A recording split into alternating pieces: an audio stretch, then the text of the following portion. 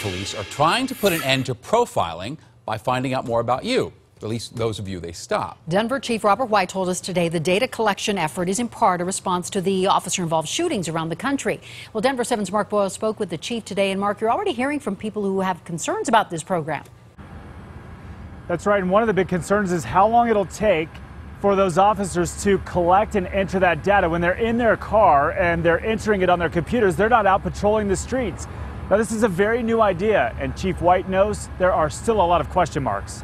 A big-time data collection effort for Denver police is set to roll out by year's end, and Chief Robert White says it's as much for the department's use as it is for those who live in Denver. It speaks to transparency.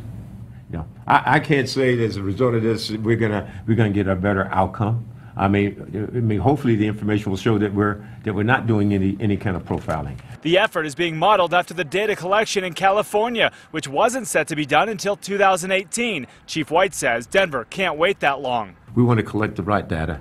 We want it to be meaningful data, and we want to make some sense out of it.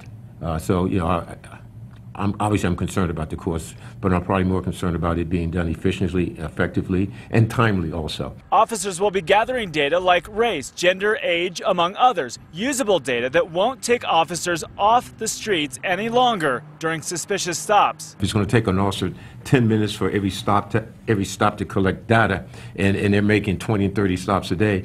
That's a lot of time being taken away when they should be out there protecting and patrolling those neighborhoods. Denver is modeling after cities like Chicago, LA, and New York, too, but Chief White admits there is still a lot of work to be done before they're ready to hit the streets with this effort. We needed to do it in a way that was effective, that was meaningful, that was productive, and it was something that could be managed within our budget.